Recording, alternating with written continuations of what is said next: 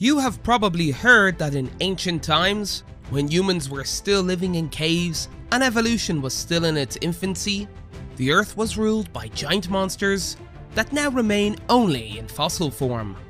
But the truth is a bit more complicated. Hello everyone.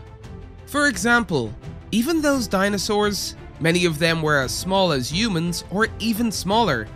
And the blue whale, the largest animal ever known to scientists, is a new creature, roughly our own age. Nonetheless, there is some truth in the typical image that many people have of them, and monstrous creatures such as the Patagotitan, Kelenken, and Titanoboa did indeed exist. We will introduce you to these once real monstrous animals. What in the world kind of monsters swaggered the Earth? Let's take a look now.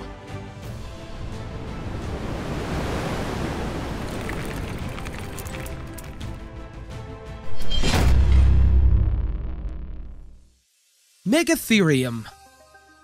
The modern sloth is a relatively small mammal that is somewhat comical, friendly, and slow-moving.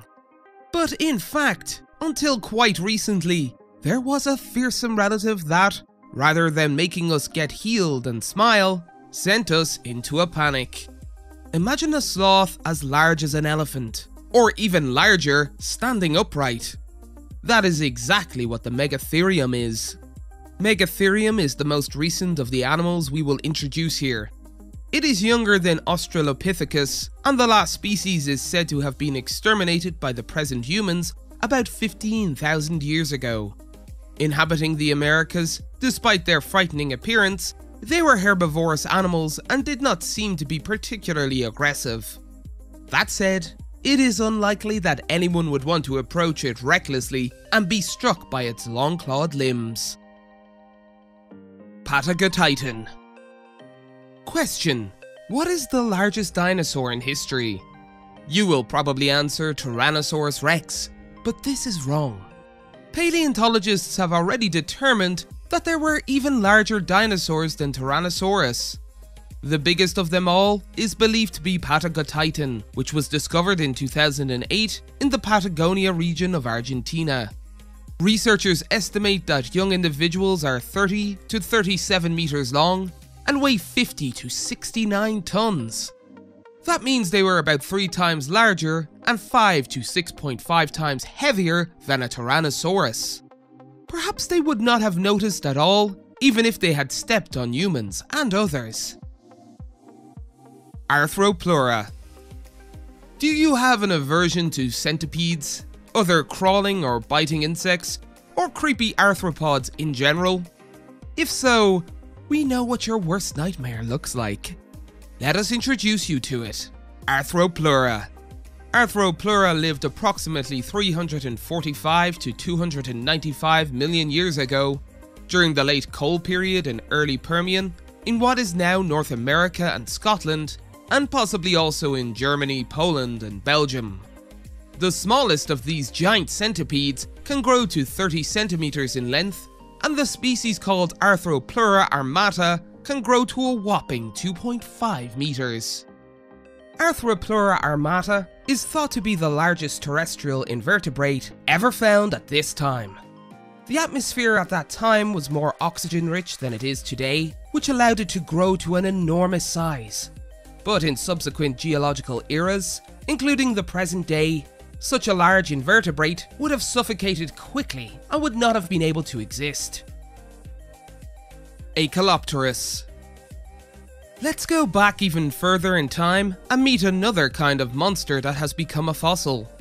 Look, it's Achelopterus rhenaniae, a crab that could probably easily tear apart a human being. Strictly speaking, Achelopterus is not a crab, but a member of the sea scorpion family, the primitive arthropods that lived in various bodies of water from the Ordovician to the late Permian period. These giant creatures lived about 400 million years ago, during the late Devonian period. The largest that scientists have been able to identify is 2.5 meters in length, but theoretically larger individuals could have existed. It is interesting to note that the sea scorpion may have been one of the first species to master air intake breathing. Some scientists believe that they may have been able to stay on land for several hours. Imagine this. You're strolling along a sandy beach when all of a sudden, a crab bigger than you appears right in front of you. Isn't that too scary? Inostrancevia.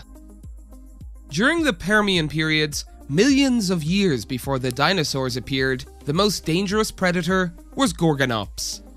This primitive scaleless but reptile-like Therapsida terrorized herbivores throughout the geological ages of that time. The largest of the Gorgonops species, that is the Inostrancevia, which inhabited what is now Russian territory.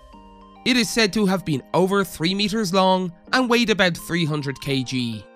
If one were to encounter such a monster, there would be no chance of survival for an unarmed person except to flee immediately.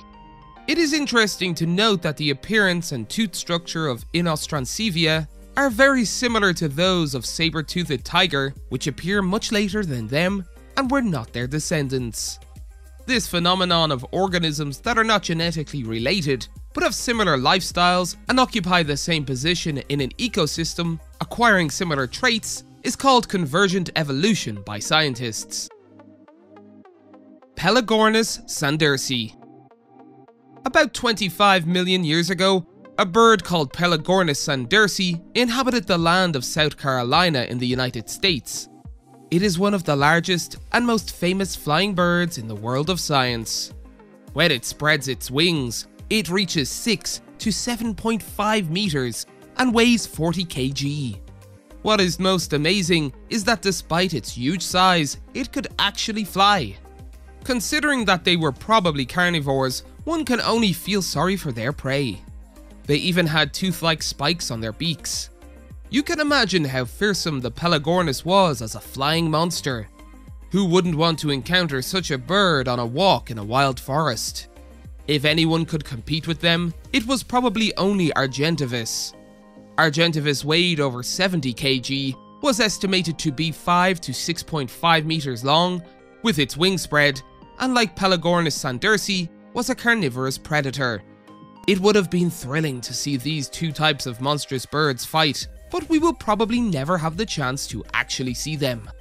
Because Argentavis lived in Argentina long after Pelagornis, around 9 to 6.8 million years ago. Kelenken. Another type, as a representative of feathered monster we would like to introduce, is the Phorusrhacus family of bird. This huge flightless bird appeared in what is now South America about 62 million years ago and quickly took the place of the carnivorous dinosaurs that became extinct millions of years earlier. And they persisted for a very long time after that. The latest specimens identified are only 18,000 years old. It was not humans, but competition from carnivorous mammals that began migrating to South America around 2.7 million years ago when the Isthmus of Panama was formed that caused the extinction of the Phorusrhacus family of birds. The competition for a place in the ecosystem lasted a long time, but eventually, the giant birds lost the battle. One of the most outstanding members of the Phorusrhacus family was a monstrous bird called Kelenken. They lived in Patagonia about 15 million years ago. The head alone was over 70 centimeters long and a whopping 3.2 meters tall. Every time they caught up with their prey, they must have delivered a powerful blow with their huge beaks. No one could have survived their special moves. Some say, however, that they were carrion eaters, feeding mainly on the carcasses of living creatures, and that their fearsome appearance may have made their rivals flinch. Titanoboa. This giant snake, Titanoboa, lived in what is now Colombia about 60 million years ago. It is estimated to have reached a length of 12 meters and weighed over 1 ton at times. It is therefore considered to be the largest snake ever recorded.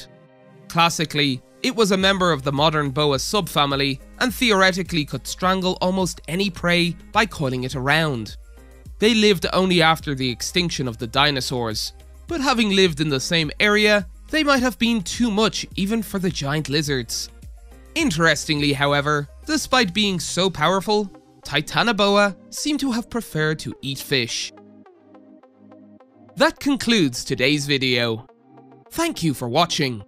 This is of course not the only prehistoric monster we can introduce to you all. Paleontologists have determined that a variety of terrestrial, flying, and land-based monsters existed on Earth for hundreds of millions of years since the Cambrian period. If this video is well received, we would like to prepare the second one, so please give us a high rating or subscribe to our channel so we know if you want a sequel. Of course, we are looking forward to receiving your wish for a sequel in the comments section. With that, we bid you adieu for a little while. See you next time. Goodbye.